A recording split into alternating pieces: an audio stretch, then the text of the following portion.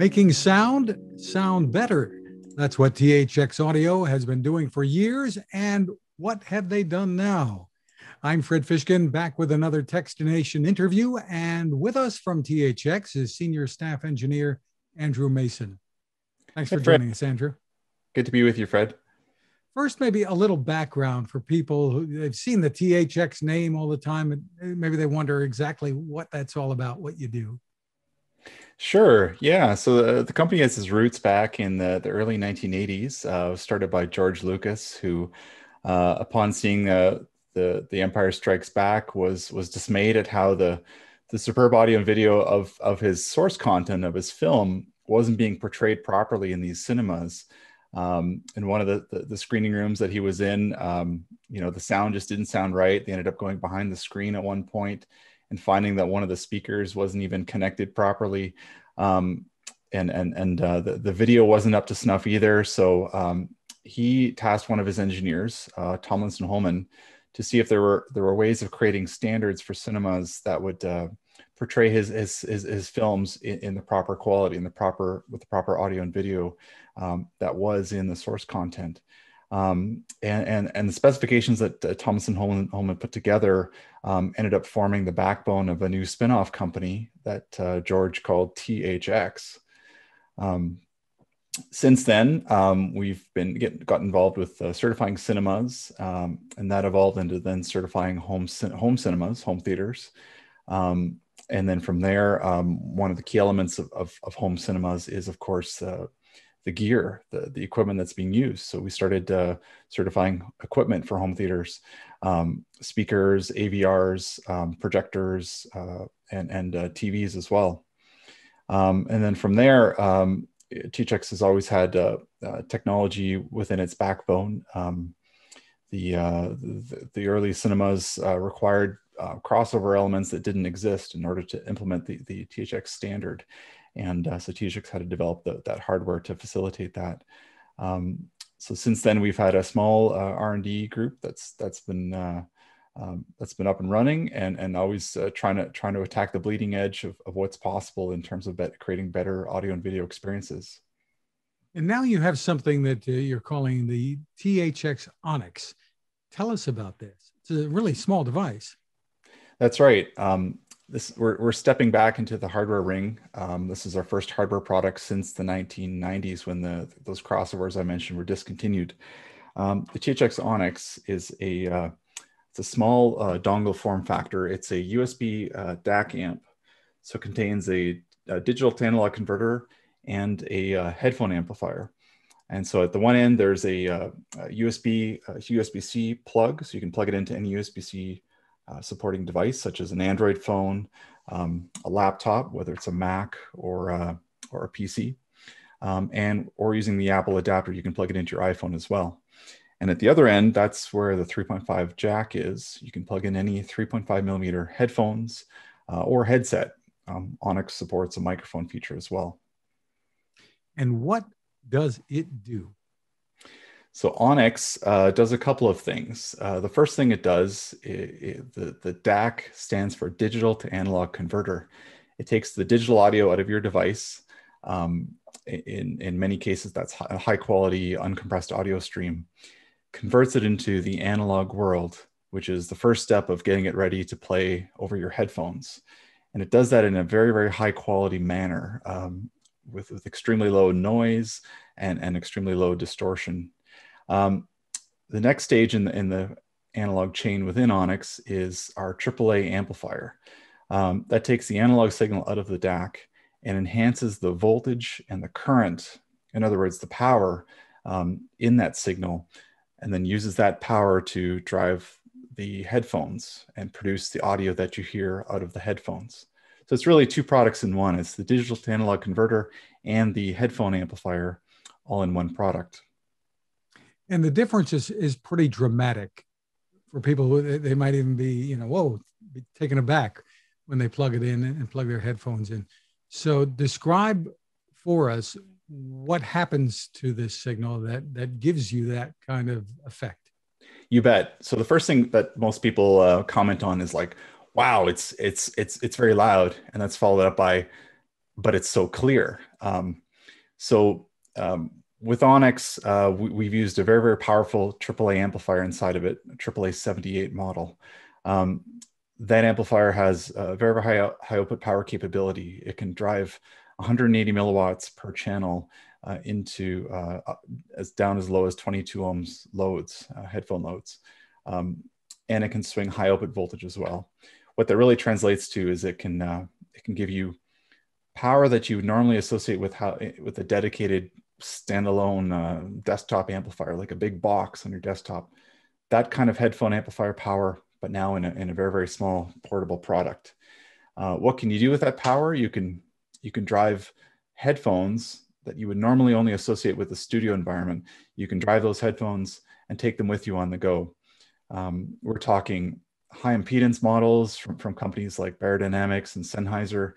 Onyx can drive those to satisfying SPL levels. We're also talking about planar magnetic headphones that are high quality but low sensitivity. They need a lot of volts, a lot of power to drive them and to get a satisfying SPL out of them. Onyx can drive those as well. And the other thing about Onyx, it's got a very, very low noise floor.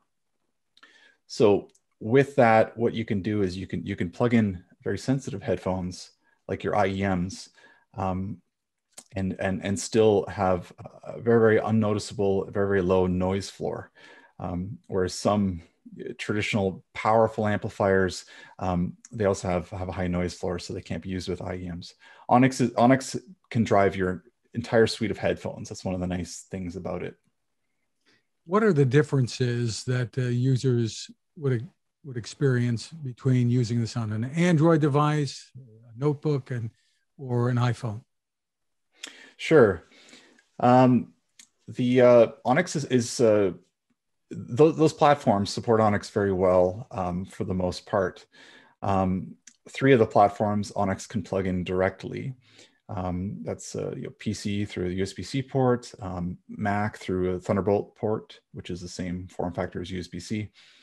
And then the Android phone, of course, would have a USB-C port as well. Onyx can also plug directly into the USB-C port on your iPad Pro. And then for the iPhone with Lightning ports, we recommend Apple's standard slim form factor adapter, which converts between Lightning and USB-C to facilitate Onyx. What can you expect in terms of experience and sound quality across these platforms? We have a table that shows and I can link that to you later, which shows compatibility of various software apps with Onyx across the platforms. For example, Apple Music gives a really great experience for people who are using iPhone or Mac. Apple Music now has Apple Music Lossless, which is a nice free feature to subscribers. They stream very high quality audio. It's all 24-bit, and it's from 44.1 up to 192 kilohertz sample rate. So this is like CD quality or better in all cases. Apple is now streaming this uncompressed, and Onyx can decode that properly and render that properly with bit perfect playback. Now, Apple Music Lossless is not available yet on PC or Android, but PC or Android users have a couple of good options as well. There's Tidal, which is an app that streams their flavor of high quality uncompressed audio. MQA is the standard that they use. Onyx has a built-in MQA decoder and renderer, so it'll take the partially unfolded MQA audio from Tidal and then properly render it in a way that satisfies the MQA criteria. And Onyx reflects that. By the way, Onyx reflects the LED color shows what form factor the audio is that Onyx is rendering at any moment. So for MQA audio decoding and rendering, it will show magenta LEDs. PC and Android users also have another good option. If they don't like MQA, Amazon Music HD is now streaming high quality PCM uncompressed music, CD quality or higher. Onyx will render that properly as well with bit perfect playback. And so there's a wide catalog of music there on Amazon Music HD. And Onyx, when it's rendering that at higher than CD quality, it will reflect that with gold LEDs on the product. So there's a variety of different software available on these different platforms. And the things I've mentioned are just for streaming. If you have local file playback, Onyx supports that too with a variety of players, Audioravana, Fubar 2000, the list goes on, and Onyx is universally supported. You certainly can hear the difference. There is no separate power supply or battery in this. So how much of a hit, if is it noticeable, is it going to have on my battery life on my mobile device? Yeah, that's a good point. Onyx does draw its power from the 5-volt USB-C port of the device.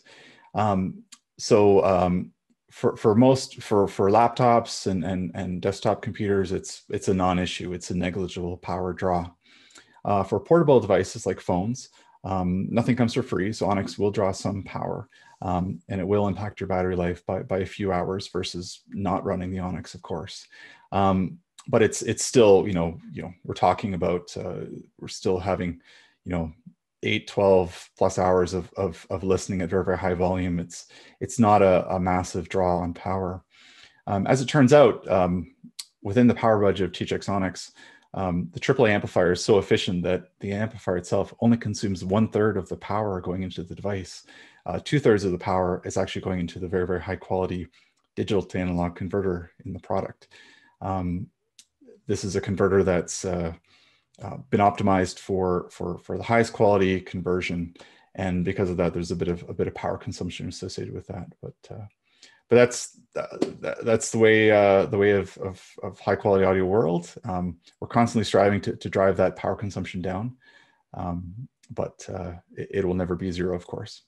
And of course, this is designed primarily for music, but a lot of people are watching movies on their iPads and laptops and such. So I guess the experience might be noticeable there as well. Back to the THX roots. Absolutely. Have you ever been on that noisy airplane and you're struggling to hear the faint dialogue sequence in a movie? I think most of us have been there, or been on a noisy commute, public transit, or walking on the sidewalk, and we're trying to listen to dialogue on a podcast or in a movie, and you just can't hear it, and there's no more volume up settings on the volume dial. Onyx, with its high output power and high resolution, can really help to resolve those scenes and make them more audible. It's got a super high dynamic range, so then you'll be able to listen to those scenes at high volume without hearing the hiss of a noise floor jumping up at you and making things annoying. So it really enhances, like you mentioned, the movie experience, watching TV shows or films, whether it's through Netflix or local to your device. Yes, it's not just about music. And the other application that people are using it for is gaming. Gamers, the world of gaming and the world of high quality audio are starting to converge. Gamers are starting to realize that there are a number of advantages in that space. For example, gamers are often trying to stalk their enemies through a quiet environment in a first-person shooter game, and they need to be able to resolve distant footsteps or faint movements of the enemy, and to be able to hear those above the noise floor first and foremost, and then to identify and locate where those enemies are. So we're talking about extremely high dynamic range is required there, as well as just high output power, high SPL. They need to be listening to things at quite a high level. So gaming, music, movies, and podcasts, a number of applications for Onyx that we're seeing. People would not necessarily want to plug speakers into this, though, right? Not speakers directly, but if you have a pair of powered speakers, such as what's found at many desktops, these are speakers that have their own power spine amplifier built in. Onyx can act as a very high quality digital to analog converter for a set of speakers like that. For example, rather than connecting an analog out from your PC or your motherboard to these speakers, you would use Onyx and then take the analog out of that, plug it into these speakers, and you'd experience lower noise and better signal to noise ratio, as well as just lower distortion, digital to analog conversion. And the nice side benefit of that is you can also render MQA with that approach, whereas the sound card with most PCs is not capable of rendering MQA. Very, very versatile. So tell us about pricing and availability. Great. So Onyx is on sale right now for $199 US. It's also 199 euros. It's exclusively for sale right now with our e-commerce partner at Razer.com. That's RAZER.com. We'll be rolling that out to more distributors as we proceed forward, but for the moment, that's where it can be purchased. And for more info, where can people go? Yep, I invite you to come and check us out at thx.com/Onyx to find out more. And we have a great support page there where you can learn more about the product, how to use it, learn how to use it with your device, whether it's iPhone, Android, PC, or Mac, and also learn how to use it with your favorite application, whether it's Apple Music Lossless, Amazon Music HD, Tidal with MQA. We have a number of detailed setup guides to help people get their software up and running and to ensure that bit perfect playback, the highest quality playback. Again, it's thx.com/Onyx, ONYX. Congratulations on the innovation. And Andrew Mason, thank you for taking the time with us. Great. Thank you, Fred.